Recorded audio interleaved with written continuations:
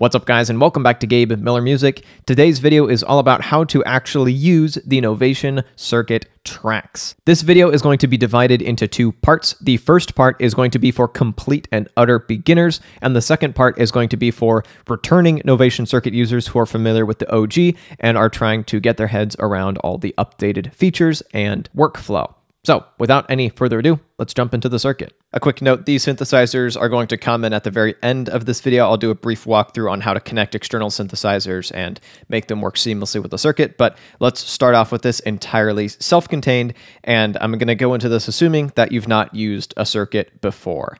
There are multiple windows that we're going to be dealing with. A lot of them are labeled pretty darn clearly, and any secondary functions are labeled either like here, so you would hit shift and then click on a thing to get to the secondary view, or for stuff like this, note expand or sidechain and whatnot, you can either press the button twice or shift click to get right to it. Either of those will work, and you can cycle between the two views indicated on buttons like this with two labels. Let's get back to patterns. This is where all of your note data will live. So Synth 1 has 8 patterns. You hit this to get down to the second 4. Same deal with this, Synth 2, Midi 1, Midi 2, Drum 1, Drum 2, Drum 3, and Drum 4. All of these operate completely independently of each other, and for the time being, we are going to just straight up ignore the 2 Midi tracks because those are what talk to external synths. We'll get back to that. In the meantime, let's back up one step further and start a new project. So all your projects live in here, and all of these can be like switched between super easily. I'm just going to select a blank spot and go from there. Go back to patterns. Right now, by default, just the first pattern is selected for each of the tracks, so I'm just going to leave that as it is and go to Synth 1. So here is the view of Synth 1. On the bottom 2 rows, you've got keyboard notes, and on the top, you've got your sequencer. This runs from here, forward, here, forward. Much like in a DAW, this is your playhead. So let me show you what I mean. I'm going to hold down a note, put it into here. Now, this step has a note on it, and you can see how that runs through. And right now, this is just 16 steps, aka 1 bar long, and I can do that like this as well. It kind of cuts both ways when entering notes. I can select the step and select a note to go into it, or I can hold down a note and select a step to assign it to. And if I've entered in a bunch of notes and I play it and it sounds like garbage, like this does, I can go to patterns, clear, now it's empty, or a little shortcut, I can hold down clear, select a step, and that'll clear that step. If you want to have longer musical sections than just 16 steps, there are a couple of things that you can do. For one thing, you can double the length of an individual pattern by clicking this button. Now it's 32 steps long, aka 2 bars long, and you can toggle between the 2 windows. If it's green, you're on the first half of the pattern. If it is orange, you are on the second half of the pattern. If that's also not long enough, you can chain multiple patterns together up to all 8. So to chain patterns, you hold down the first pattern in the sequence and then hold down the last pattern, like that. In this case, I've chained together 4 patterns. You can also go all the way up to all 8. So hold down this, go down. Now all 8 are chained together and will play one after another. It used to be the case on the original circuit that you could chain patterns out of order. That is not the case here, unfortunately, but you can chain them like 2 to 3 or 3 to 4, so on, but they do have to be in numerical order. Let me just chain together 4 patterns and we can start to input notes. And I should mention, when step sequencing notes, you can also do multiple, so like this. That's gone to the next pattern, next pattern, next pattern, back around to the first pattern, or you can actually record something in live. So I want something to kind of work with when recording live, so I'm going to hit shift, click, that turns on the click. That's really loud, and I apologize, and I'll hit record, and then hit play to start recording, and you can see that playhead lights up red. So let me just start over.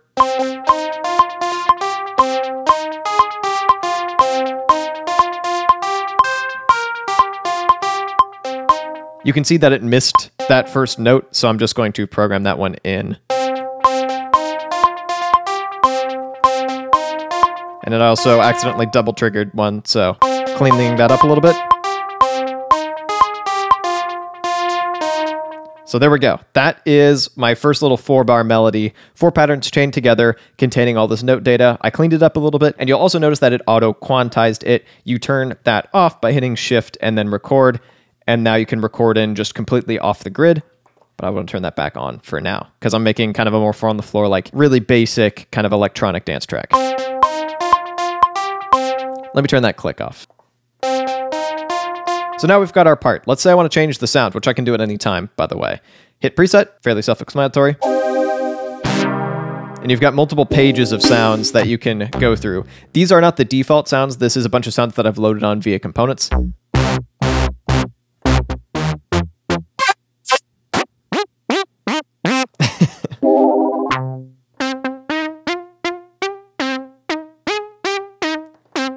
So I don't want this note to double trigger. What I want is this note to be held down for longer. So either I could just re-record that, or I could go into gate. Gate controls the length of individual notes within a pattern. And so for this first note, I can tell it to be 2 steps long. Say 4 steps. And I can do that for however many steps I want to. That's controlled over here. And if it is some shade of pink or orange, that means that it's even shorter than 1 step, and you can cycle through that. Super short staccato little notes. You can also control velocity, aka how hard the note hits. Very similarly, so if I want this note to hit really hard, and I want this note to hit really softly, maybe this is a bad patch to exemplify that with, but you've got quite a bit of granularity when controlling velocity. But let me go back to Synth 1, and let's say that we're good with this. We want to tweak the synth parameters a little bit. These knobs can be assigned to whatever the patch designer wants. Novation has tried to rein that in a little bit and make it more consistent, but bear in mind that if you're using a pack that was made before the Circuit Tracks was released, these might not quite correlate to exactly what is noted here.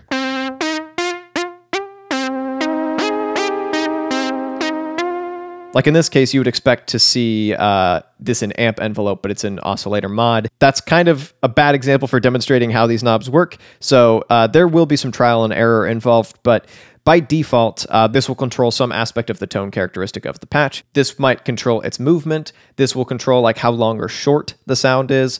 This will control the filter, like the high cut or low cut, depending on what the patch designer has set it to. This will control where that filter is, like the filter cutoff. This will control the resonance.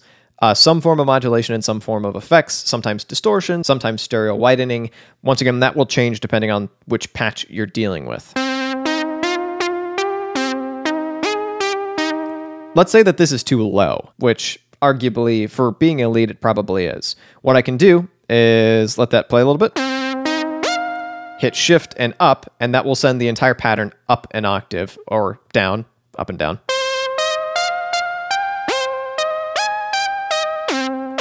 Send that up an octave.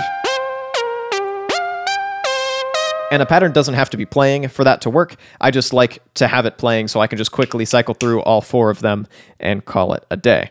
So also to quickly save, just double tap the save button and you're good to go. If you would like to save it into a different slot, you hold down save and select a new slot. Now that is living in both of these and you can mess with them independently. Real quick, let's get some drums going, so I don't have to turn the click on again. Drums are set up fairly similarly to Synth Tracks, but there are some key differences that you need to know about. First of all, in here you can select sounds.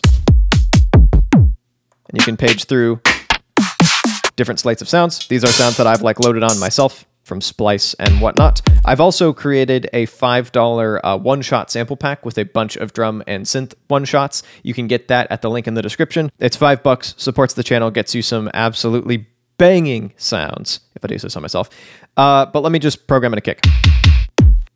Let me just use this kick as an example. So I've got this selected, and now I can just put in steps.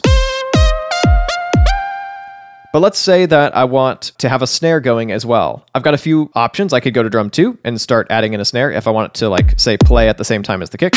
So let's just show that. I can also just record this in live.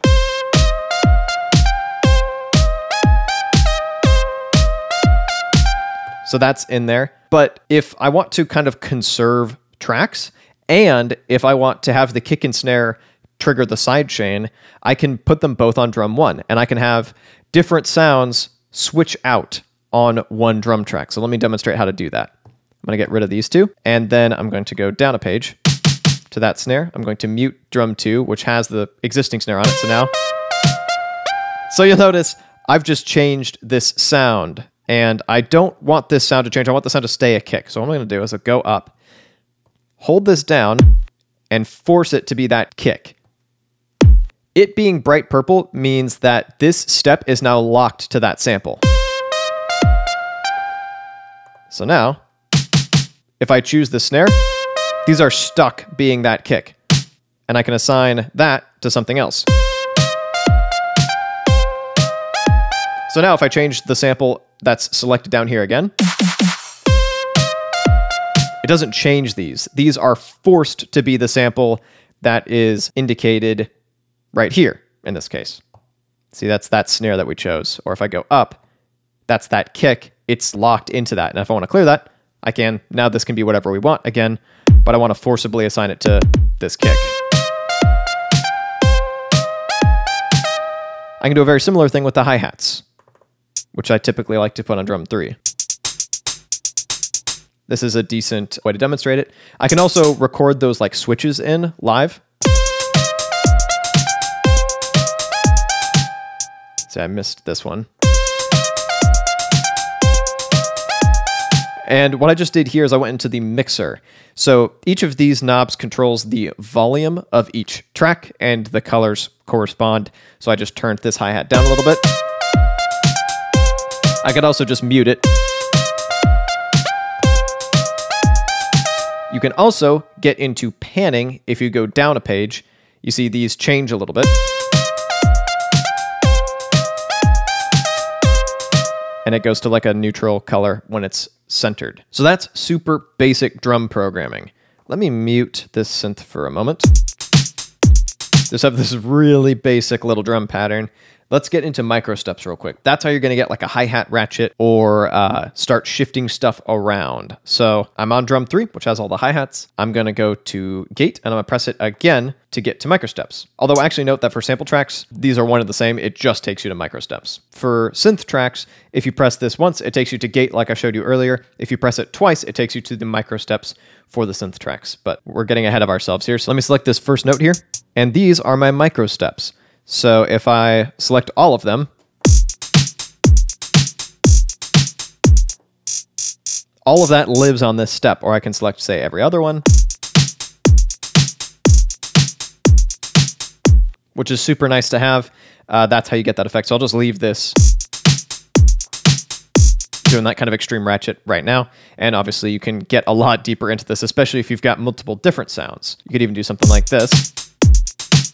Select this. Add in that first note, add a little kick roll. That's messy, but hopefully you get the idea. Let's just keep building. So I'm going to get rid of these snares, and then I'm going to make this track perform some other function. So let's say a clap. This will do. It's a bit loud, so let me just preemptively turn that down. And if I want to make sure that I force these, I can hold this down. There we go. And actually, here's a quick little trick that I like to show to first-time circuit users, especially making like house and whatnot.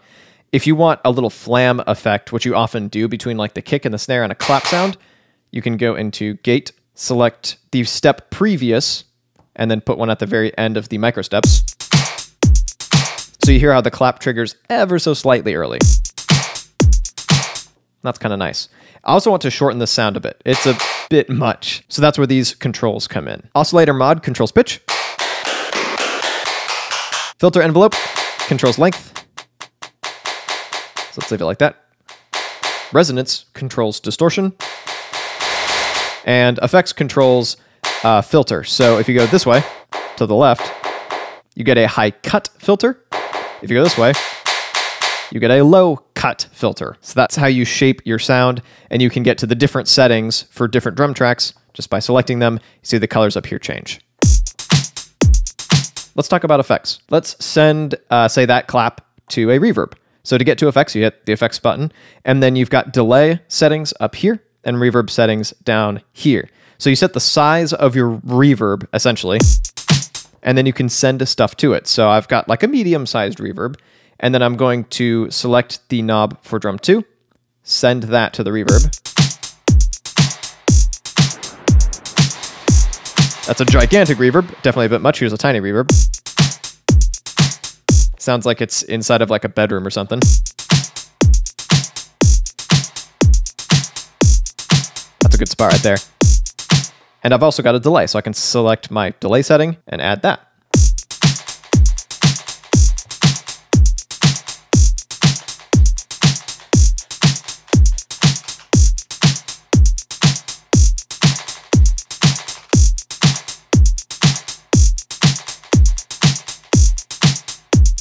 And I can start to send other stuff to that as well. So say, let me select that reverb again. And everything gets sent to the same reverb and the same delay. So you better make sure that you kind of like where that reverb is sitting and where that delay is sitting, because if you want to have anything else have reverb and delay, it's all going to be the same. So let's add another synth track. Just something super basic.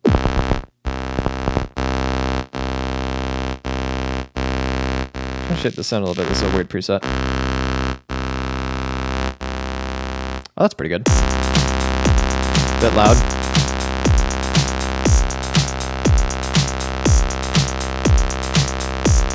I want that to get ducked by the kick and the snare. I mentioned sidechain. So to get to sidechain, press this once, press it again, and now you can control the sidechain for each track. So this is the sidechain for synth 1. This is the sidechain for synth 2. If you go down, this is the sidechain for MIDI 1, sidechain for MIDI 2. Let me go back up. And this controls which drum track controls the sidechain. In this case, it's drum 1 by default. I want to keep it that way, and I can set my sidechain level. So right now we're hearing synth 2 just kind of drone on and on and on. So let me show you what that sounds like.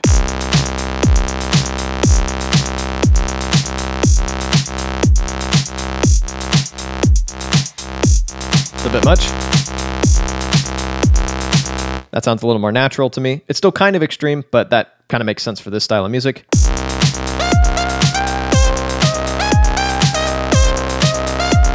Send some reverb to that for synth. A little bit of delay.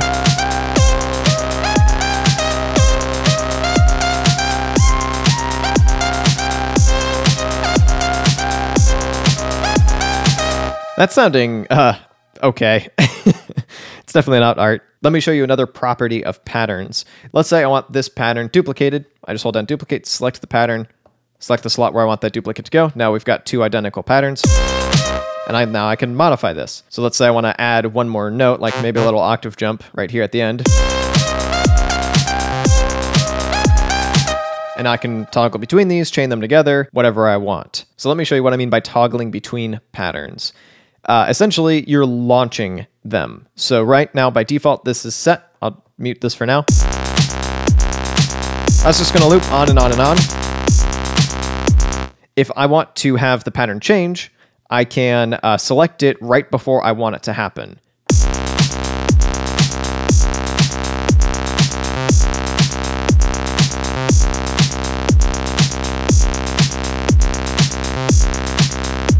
And you see how that flashes when it's ready to change to it, and then just lights up when it's properly changed to it. It does it right in time with the groove that you've got, which is super nice. And speaking of time, let's talk about tempo. Hit this to get to tempo, and you can up this. Got a nice numerical little readout with the pads here.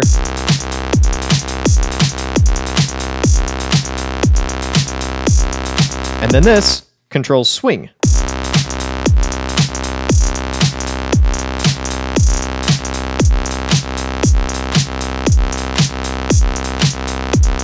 So if you're trying to get like the drunken drummer effect, you go swing below 50.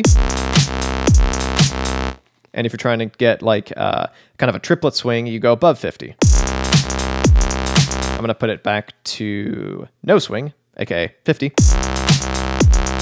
And that's how you control that. Also, if you want to tap out a tempo, you hit shift, boom, boom, boom, boom. And you can change that after the fact. That's actually a decent spot for it to be. Let's talk about scales. Next, you can change the scale that these pads are set to. This is the default one right here. This represents a keyboard, essentially. So if I change to chromatic, which is the very last one, you can actually see that laid out like a keyboard. C, C sharp, D, all the way up until it's an octave up. And you've got a bunch of other scales to choose from. I advise messing around with this, and then if you want to change it from the key of C, you can do that as well. And that changes everything in the entire project.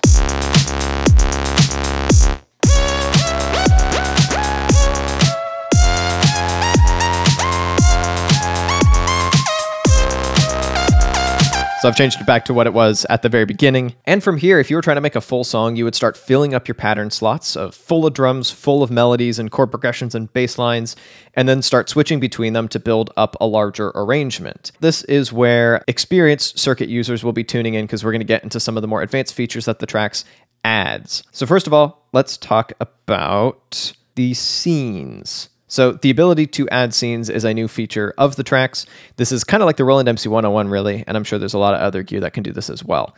Essentially, each scene can contain a combination of patterns, and you can have a bunch of these here in the mixer window. So for the moment, I've got these chained together. Let's chain these together. I like this as a musical section. So to assign that to a scene, I go to Mixer, hold Shift, select whichever scene I want. That now lives on the scene. So if I select a second scene, you'll see that none of this stuff is chained together. It's all on just the default stuff. But if I go back to the mixer, select the first scene, all that stuff that I set still lives here. And I can switch between them. So check this out.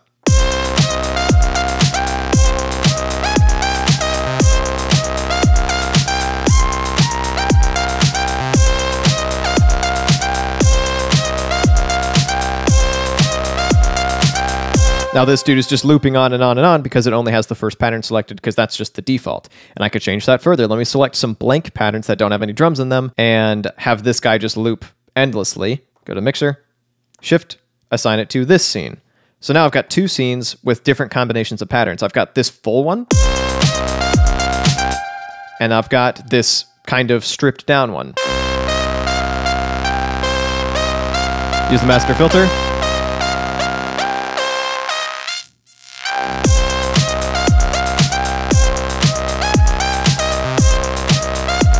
And that's how you start to build up an arrangement. And you can assign a bunch of these. I would at least attempt to make them in somewhat of a linear order. And you can even chain these if you just hold one down, hold down the next one, just like patterns, and then one will play directly after the other. And just like on the original circuit, you can switch between sessions as well for much more drastic changes in your song. So for instance, you could do something like this.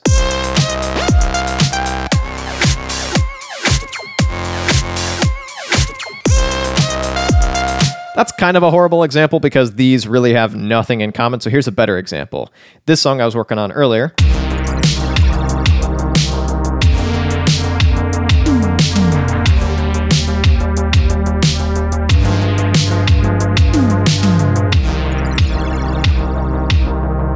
It's not a huge change. I didn't really need to do that using projects. I could have just done that with a scene, but hopefully that gets the idea across.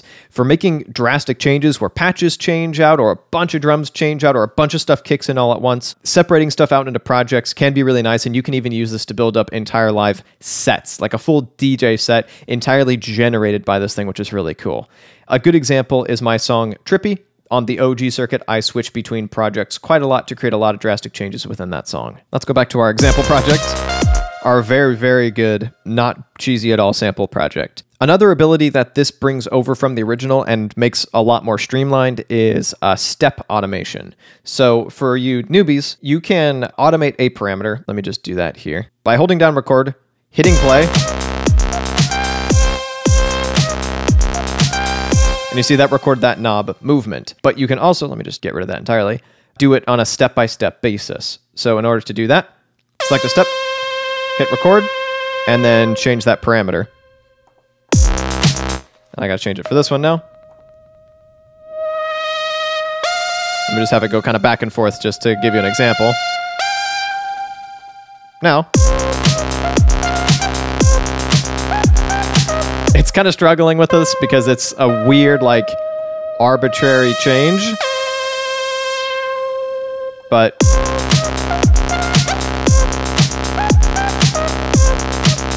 that's a bit of a mess, but hopefully you get the idea and see how powerful that can be. You can really fine-tune stuff. You can also assign step probability, which is neat. This is also new to the circuit tracks. So let me just mute all this. Let me show this with the drums. Let me add another couple of hi-hat hits just to fill in those gaps.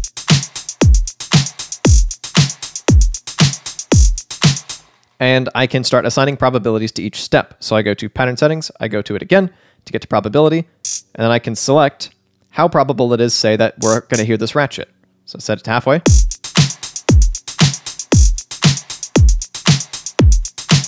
It's not going to play every time.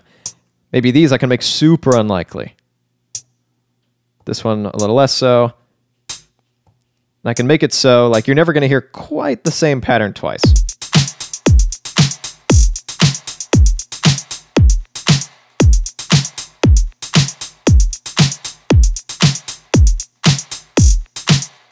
And especially if you have like a track full of sound effects, this can be really nice for creating a bit more interest, a bit more randomness in kind of your effects or percussion, or even in your melodies. If you really want to take it that far, you could take this very far if you wanted to. Another thing I want to show you is Mutate. So let's stick with this hi-hat track. Let me duplicate this because Mutate is destructive. It cannot be undone. So I've got a duplicate of the hi-hat track here. So then I'm going to go back to this. I'm just going to hit Shift, trigger Mutate. And you see how it rearranged all the existing notes I had in here. I can also do that for my main melody. Let me duplicate this, send that down to over here. I've had less luck with this, but occasionally it gives decent results. That's actually not bad. And now it's just stuck like that. Maybe I want to change this note. Not that one, this one.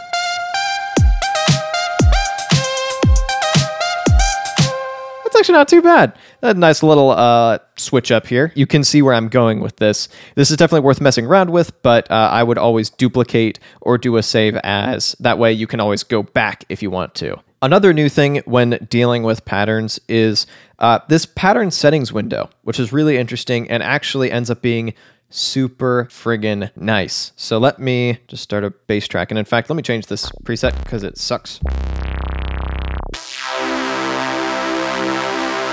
Okay, this will be a good example. I'm just going to put in one note, go to gate, and then make that note an entire pattern long. So you hear how it re-triggers every single time the pattern loops.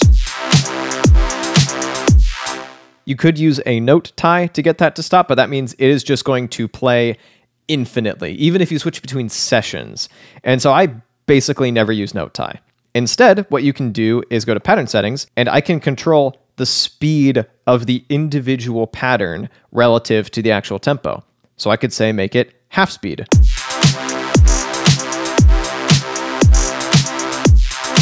See the cursor moving slowly through it. I can take this even further and make it a quarter the speed.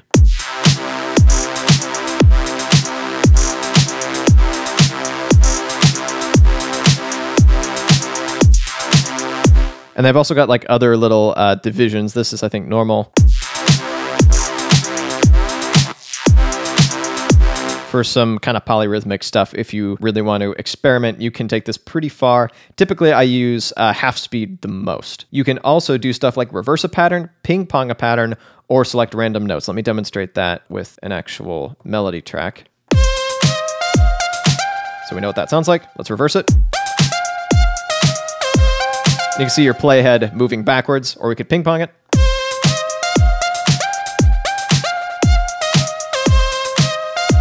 Or we can do random. This is kind of like Mutate, except it's not destructive. It's also not consistent. But if I want to go back on that. So imagine the random step feature that just scrambles everything, and probability, and like switching between a bunch of sounds, and how much chaos you could create. One more thing I should mention before we start connecting up these devices, you can copy patterns from the normal synth tracks to the MIDI tracks and vice versa. You cannot copy between drum tracks and synthy tracks. But what this means is that if I'm like not plugged into anything else, I can come up with 4 instrument parts just on these 2 synth tracks that would go well together. And then I can copy some of them over to the MIDI tracks, design sounds on these, and then have a full 4-part arrangement later. That's a totally valid hybrid workflow that I definitely intend to adopt with this thing. So you've got a bit of an ebb and flow.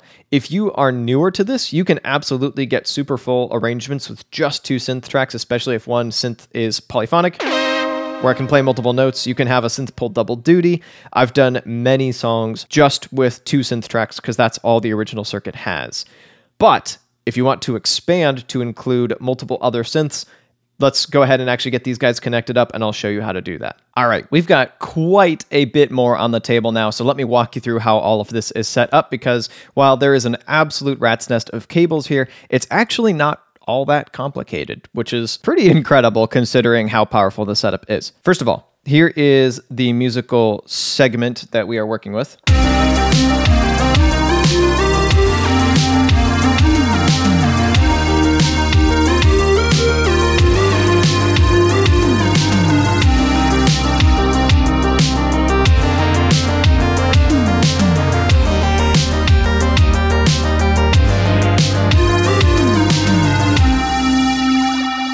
Let me break this down track by track, although I did make an entire video where I made this from scratch, minus this. I added this after the fact. We've got a bass arp. That's one track. We've got some synth chords. Love this patch. That's a Big City Great Decay patch. We've got MIDI 1 being sent to the Microfreak, and then we've got MIDI 2 being sent to the Volca keys, and that's playing that little ARP part.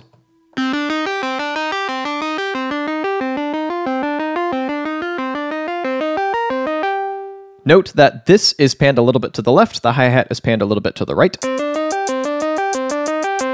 Add a bit of separation there. And then I've got the kick and snare both on drum 1.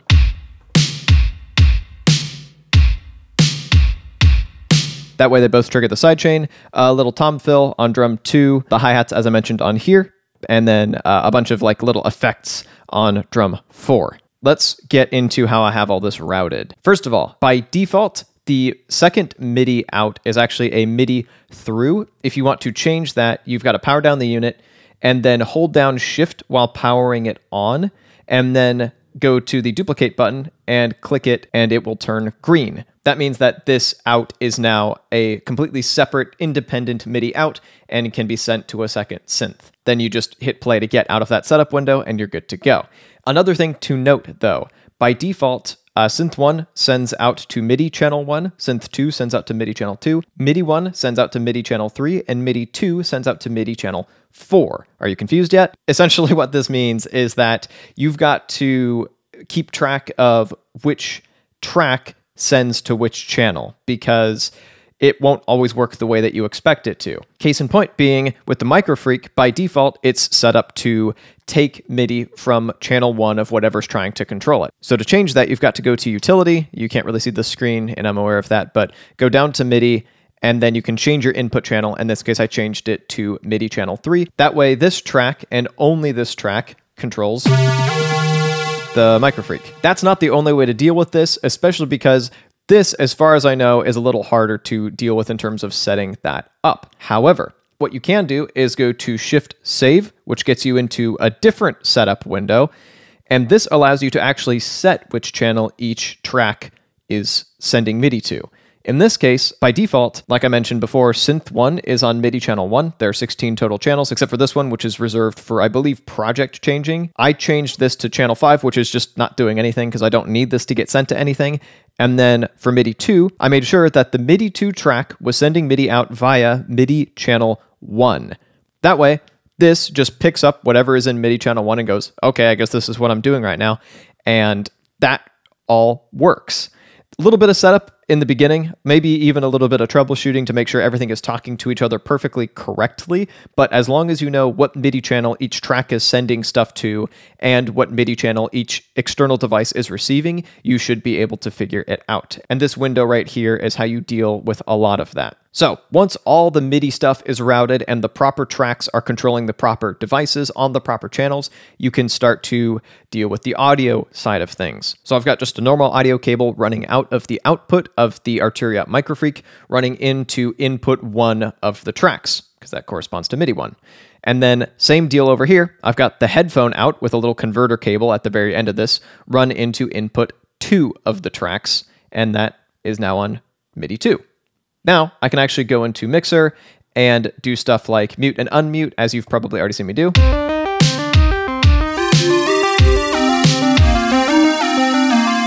I can add effects. In this case, I've got a ping-ponging delay on the Microfreak and then reverb on both devices. And you can even go to sidechain. This is the internal synth sidechain. This is the external synth sidechain. And being able to affect these and sidechain these to the drums is super nice, and you can also choose what triggers the sidechain. In this case, channel 1 are where the kick and snare are living, so that's what I went with. Now, once you've got all of that set up, everything should work pretty seamlessly. You've got this track both controlling the Microfreak and accepting its audio and shaping its audio, and you've got this track controlling the Volca keys and accepting its audio input and shaping it. You've basically assimilated these two synths into this device, and now you can just keep all your attention on this unless you want to like go and twiddle knobs, shape your sound, all that kind of stuff.